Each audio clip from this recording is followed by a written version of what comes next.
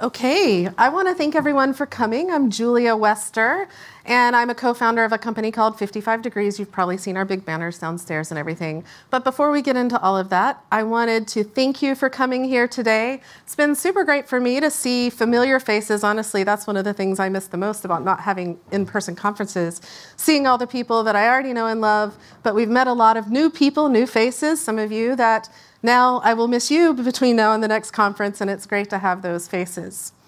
I want to talk to you today about how well does your workflow flow? And bonus points if you can come up with a confusing limerick for those words, because that would be fun to have. Okay, why do I want to talk to you about that? Well, as I worked through my career, which has been sort of just an organic approach. I was a music major, so of course I never made anything with that. So I went into learning how to be a web developer, and from there I went to managing and then to coaching and consulting, and now I own my own company, right? So it's really important at every role and at every level to understand how to get work to come out of your system very easily, how to deliver work very easily. And as you ascend in a corporation, as you come closer to responsibility for the company and for the people and their welfare, you understand that not only is it important to meet dates, but it's important financially for an organization to be able to reach their goals and to remain viable, to be able to do what you need to do when people need it. Okay, so that's what workflow is all about. And I'm going to jump into that. Even though all of that's important, the reason why I decided to speak to you about this here today is a lot about the conversations that I've had with some of you and other organizations with people like you. One of our flagship app, really our flagship app, one of our apps, is Actionable Agile. Daniel Vicanti is the original creator, original founder of that. And we operate that, and we talk to a lot of customers who are in the journey of figuring out how to optimize their flow. And sometimes they really struggle with getting the right flow metrics and working to become predictable because of some design choices in their workflow. So I've been thinking a lot about that, and I've been germinating some thoughts, and some of these thoughts are still in progress, but I've tried to encapsulate a lot of what I've been thinking into an underlying premise, some things I think you might want to stay away from, and some things I think that you can do instead. And it would be great to, after the talk about that some more, continue the conversation on social media. Okay. Before we really get started, let's talk about flow. What is it? It's always good to make sure you're on the same page. Well, if you read the Kanban guide, it has a definition for us. It's the flow is the movement of potential value through a process or a system. So when I say potential, I mean potential, and we talked about, Dan and Pratik talked about this yesterday on Drunk Agile.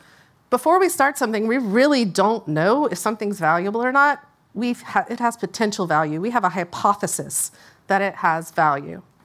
And the only way to find out for sure is to move it through the process, turn it into something that can go out there and find out if that value can be realized. Okay? So that's what flow means. And the workflow is the model of that system that the work moves through. Okay, so when we optimize flow, we optimize the movement of work through that model. This is a really good way to look at it at any level of the organization, but especially if you're talking to directors and executives and finance people and all of that. We can look at our workflow in a financial model. If you think about when you start putting effort or investment into a work, before that, it's simply an option. You haven't, no pain, no loss, right? You haven't done anything yet, so not doing it may or may not cost you anything, right? You haven't put any money out. But once you start the work and until you finish it, you're paying either in time or in money to work on that item in the hopes that it will return some value once it crosses the finish line and hopefully becomes an asset. Okay? So if we think about flow and how work moves through our process, what we're really trying to say when we say optimize flow is to minimize our liabilities, to have as few liabilities as possible as it makes sense, and to get them through our process as quickly as possible in as friction-free a way as possible, right? And hopefully remove some stress along the way. So how do you know if you have a workflow that's optimized? Well, I sort of posit the one signal that maybe can tell you is how it looks like when work is moving through your workflow. Because when I think of smooth, optimized flow, I have a picture in my mind of work sort of entering, having a nice, pleasant, smooth journey from beginning to end, straight through our workflow. I don't know how many of you feel like that's the experience of your work items. Enters, and it's just sort of friction-free all the way to paradise.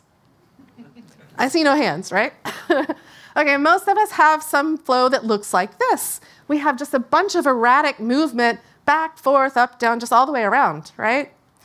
And it's really difficult to know what to do with that, right? We want to turn that into just like sort of an arrow moving across. Now, here's the thing that is my thought in progress, and I've been testing it out with people like Pratik and Dan and other people.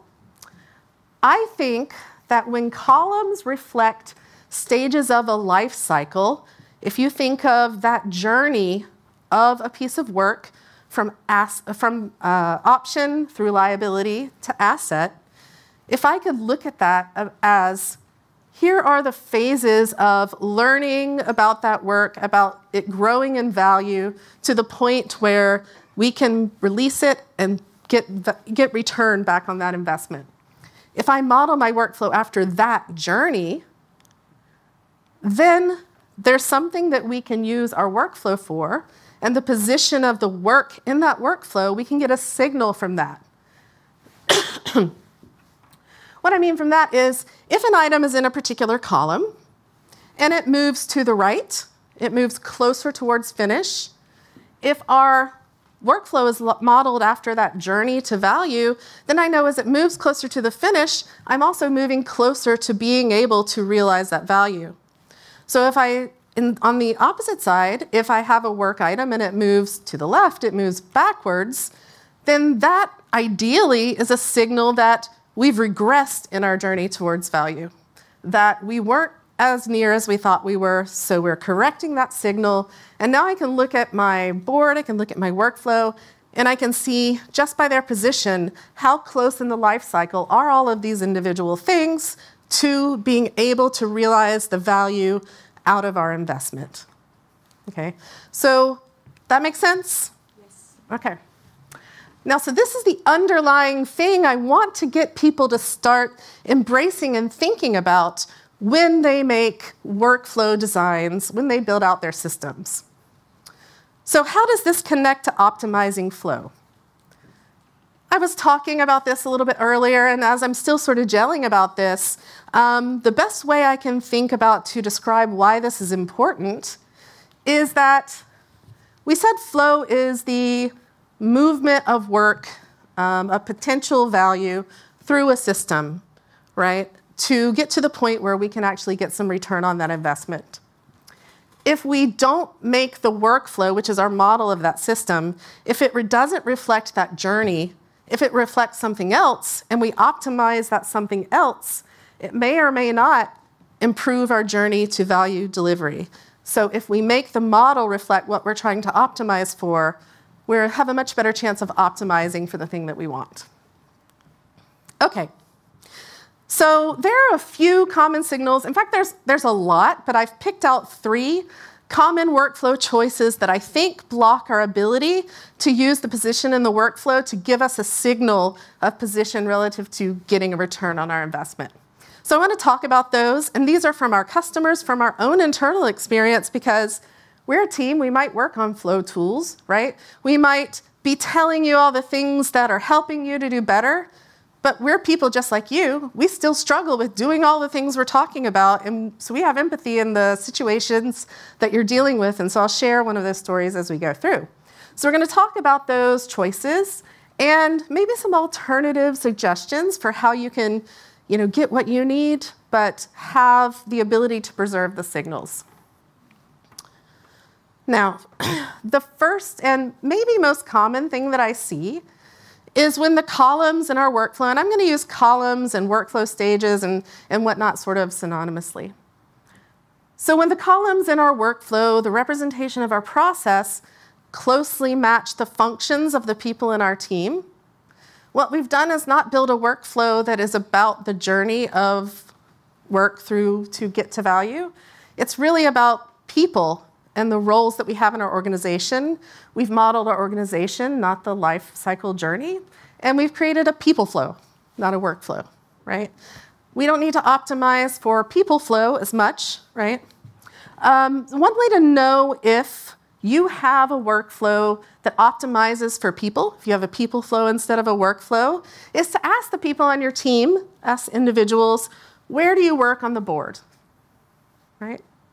And if they say, well, all my work is always in this one column, and you hear that over and over, then it's likely you've built a model that represents your organization and not the journey to value, okay? Now, what happens when you do that? What are the downsides, right? There's a couple. One, if you have a tester, let's say, all judgment on this aside of whether you should do this or not, but if you have a test column, and then they say, I tested something and I found a bug, right? Well, now it's got to go to a developer because development is needed. So I need to move it back because there's a column called development, right? We're moving work to people, right? And that signal no longer can tell us how close that work is to being able to realize value or not.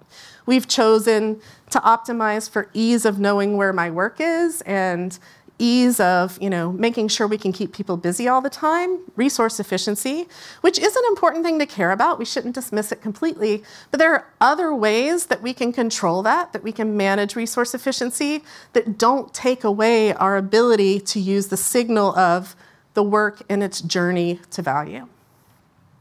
The other problem with this is that when you habitually work in a single position on the board, you generally don't look anywhere else, right? You have blinders on. And then if you are only always working in the development column, for instance, you stop caring about what's happening elsewhere in the board, and you become a collection of individuals working on their own stuff, and you slowly move away from being a team that's working together towards a common goal. So what I suggest that maybe we do instead is have people work across the entire board, right? Yes, it makes it a little messier because I no longer have my tiny little inbox that I can just focus there and not see all the other drama. But there's a benefit to seeing everything and knowing where you fit into the everything. Instead of optimizing for having the right amount of work for you, we can optimize your contribution to getting work through to being able to realize that value, to minimize our liabilities. The other thing is that it builds, or it may not build it proactively, but it removes a barrier to sharing collective responsibility of the work all the way through. Just changing this won't mean that you suddenly have collective responsibility, right? But it sure does make it a lot easier when you see everything that's going on and you know how you're contributing to it. Now, the right names on your columns, what you choose to name them, make that choice to be collectively responsible for the work all the way through and to work in multiple areas of your workflow. It makes it a lot easier if those names aren't so closely tied to functional roles, right? If I see a column called analysis and my role is something analyst, I'm going to naturally gravitate to wanting my work to be in there. It's just a little psychological trick, and maybe you might think, oh, that's semantics, but if we can make it just a little bit easier to do the right thing, and this isn't a super hard thing that we do, right, then we should take that little effort to make that a little bit easier for everyone in the future to do the right thing. Now, related, but slightly different, they're related in the fact that they both cause erratic movement that takes us away from being able to use its position as a signal to being close to value or away from it, is the fact that we need to recognize that cyclical activities happen in a process, right? I hate to harp on the whole dev test thing, but it's what's in my face all the time. I know that there are probably things like with marketing, you have someone's creating a campaign and then someone's reviewing it or approving it. I know there's a fix. We got to move back to the person that's doing the campaign, and you're writing, you have copy edit, and all. I mean, the parallels are endless. But again, if I look at this whole sort of thing like, I know when we test something, we might find a problem. I mean, that's gonna happen sometimes. I need to accept the reality and build a workflow that expects that, right? So in other words, I don't want to plan to have to move my work backwards in my workflow from day one. Instead, what I want to do is I want to build in a workflow that anticipates that cyclical things happen. And I want to identify these stages as, in this stage, we're going to find and fix things here, right? What that does is that gives me a little more visibility. It gives me more data. It lets me say, oh, this is how long we spent in this develop or create portion of our life cycle, and we thought it had graduated to being nearer to turning into value, and so it's now in this validation life cycle. And while it's there, we're going to find and fix things. Just because we have a little stumbling block doesn't necessarily mean that I've regressed on that journey. I mean, if you never thought you would find things when you test or validate, then why are we doing it in the first place, right? We expect these things to happen. Now, I mean, that's all Pollyanna and everything, but not everyone wants to do that. Because I've heard a few things like, well, I would like to know how long we spend in the initial testing so that my testers don't get told they take too long, right? And then I want to know how long we spend in fixing after that initial testing. That's okay. You can do that too, right? You can say, okay, I'm moving from getting it ready for this validation phase, then it goes into someone actively doing the first set of validation, and then we realize there's fixes, right? So now we can move forward into a fixing cycle, right? So we can see not only how long did it take to do the original getting it ready, we can see how long it took to do the original verification, and then we can see how long it took to do the whole cycle of fixing it if it didn't go straight through, right? Now, I tried this with my development team, and they wanted to have their cake and eat it too just a little bit. So normally, when you're looking at this sort of cycle, if you make yourself have two columns, like my dev team, they wanted to know in that fixed cycle what was being reviewed and what was needing work, right? So they wanted sort of a sub-column situation of that fixed cycle. So what we did was we had, in our validating area, we broke it out into reviewing and staging. So when something was in that column, it was a signal that, hey, dude, check it again, right? It's ready for you to verify again. And then if I found a problem, it would go over here to fixing again, like, hey, no, that wasn't right. Do it again. And we'd move back and forth, right? That breaks my pattern of being able to see the movement for the signal, right? But what I can do in that situation is, because those are right next to each other and they represent sort of sub-phases, when I go to measure how work moves through, I just roll those two columns up into one phase, one cycle, right? And I measure all of that as validating. So I'm sort of finding a way to give people some of that granular visibility they want, but from understanding how work flows and doing flow metrics, I haven't given away anything that's going to hurt me and be able to keep me from seeing the signal. So in that case, when I look at position relative to the end state, the value, those two columns I treat equally. They're equally far away from value. Now, because at this point, we're really starting to get into the idea of granular activities, and that can really lead us astray when we're thinking about all of the little things that we need to do in our workflow, right? You could go down the road of building a column for every single activity in the world that you ever have to do. In fact, I've taught people how to design workflows, and the way I was originally taught to do that was, I'm a piece of work. Think of yourself as the piece of work. Now what happens to me as I move from not started to finish? And when you say what happens to me, because words lead you in a direction, right? When you say what happens to me, I immediately go to activities, right? And well, this happens to me and that happens to me. And if I don't know better, I'll end up with a 50-column Kanban board. And then I'll have a bunch of erratic movement because, again, some of those activities, they're not linear, right? So instead, what we do is we look at these activities and we group them together and to say, well, in the first phase of the life cycle, say the infancy, what has to be finished in order for this thing to graduate to toddlerhood, right?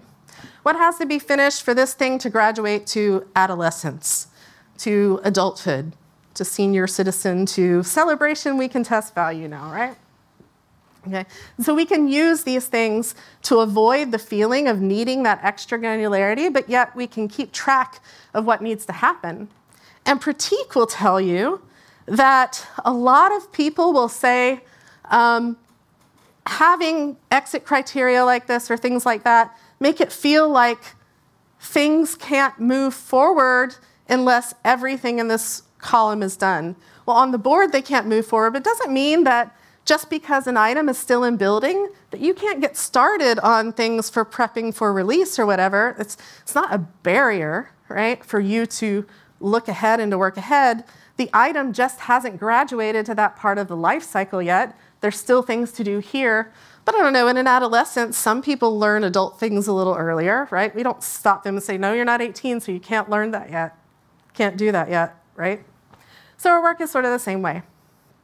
Now, the last thing is that I want to share today is that when we put columns in that don't have anything to do with the life cycle at all, right, that really throws a wrench into being able to measure flow through a system. And one of the biggest issues or the biggest occurrences of this is the beloved blocked or on hold column, right? Now, I totally get why we want this column, because you have a lot of work on your board. And if you had to sit there and keep all your blocked items in your column, it's too much clutter and your brain is crazy and you can't focus. So I'm going to move it over here to this blocked column. Get it out of my way so I can see. Right? That's usually why people want to do a blocked column. Well, that's really not the intent of a Kanban system, to make your life easier, to let you get away from reality and focus on something that's just a portion of it and ignore all the rest, right? The point of a system that helps you improve flow is to see the problem, to experience the problem, actually to feel a little bit of the pain so you'll do something to fix it, right? Moving it over to a blocked column is like turning off a test that fails because it fails, right? That's not the point of testing. I mean, why'd you build the test if we're just going to turn it off when it fails? We need to fix the problem. Now, the reason why I say that, the reason why I feel that way, is because if I'm thinking that this process, this workflow, is representing the life cycle of a piece of work, where does blocked fit in the life cycle? Does it come after doing? Does it come after testing? Right? It's not an actual stage in the life cycle. It's a transient aspect of a piece of work that's moving through the life cycle, right? So what we need to do instead is we need to block the item wherever it is, because now we can track how long it was in doing, how long it was there without being blocked, how long it was blocked there, and we have a lot more visibility. And we can still use its position as a signal to nearness to flow, nearness to value. Now, you have other options too from blocking it in place. You can certainly move it, but better places to move it are to say, you know, this is blocked, it's going to sit here for a while. By the time we get started again, it'll be like we have to start over anyway. So I'm going to move it back and pretty much consider this not started. Just basically wipe the slate clean, right? You can also choose to say, well, crap, this one is pretty much canceled right now. We don't need to do this. We can't do this. So we're going to move it to done, call it canceled. We can separate that out from our actually done work in our metrics, and we can see all of those situations in our data. We haven't ruined our ability to see that. Okay?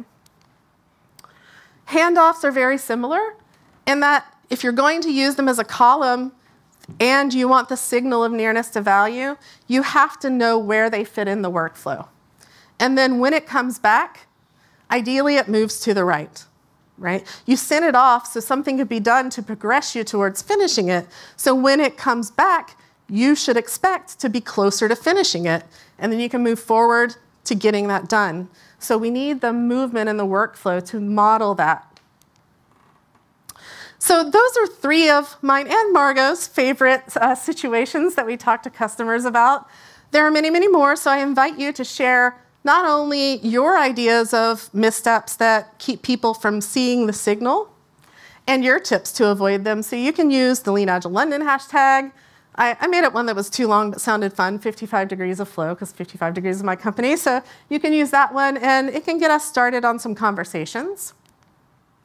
But I want to say, if you only remember one thing, please take this away, because you can use this as a decision filter. Even if you don't remember any of my suggestions, you might get to them on your own anyway, or get to better ones. Model your workflow so that how you move gives you a signal of getting closer to or farther away from being able to realize that potential value that you hope that your work has. So I want to say thank you for listening to all this. I know you're super tired. It's the end of day 2. I don't know how much time we have. Are we 5 minutes? Okay, great. I wanted to open it and see, are there any questions that I can answer for you? Any disagreements or anything else that you want to share?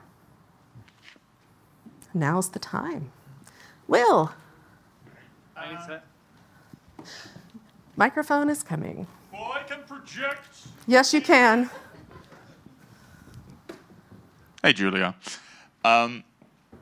So I'm wondering, for teams that are more in a service industry and not necessarily a product industry, where they might support multiple forms of value, say, for instance, an HR team.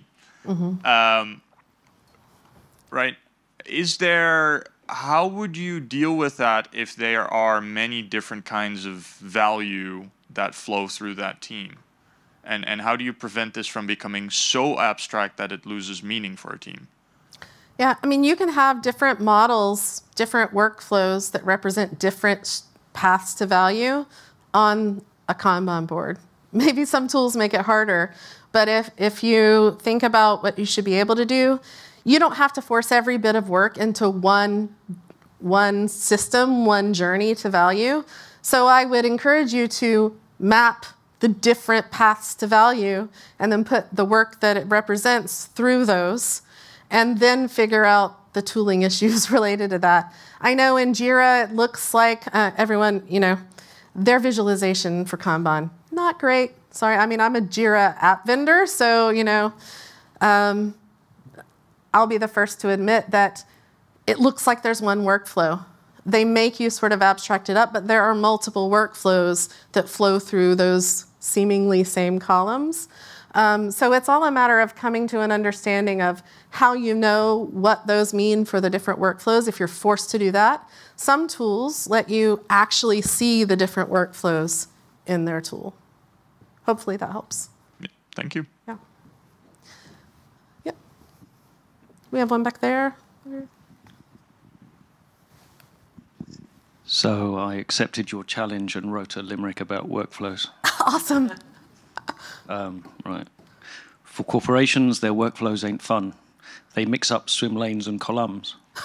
They don't measure width, block columns seem hip, and there's no agreed definition of done. Oh, that's awesome. Woo! I think that was better than my talk, so go. I'm prepared to share the glory. Yes, please share that. That's awesome.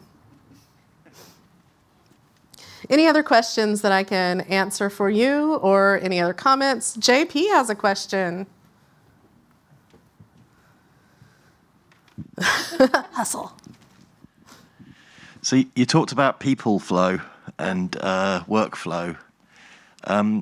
How is that any different when we're actually abstracting things down to a team layer rather than across the organizational layer? Because there's stuff happening upstream and stuff happening downstream.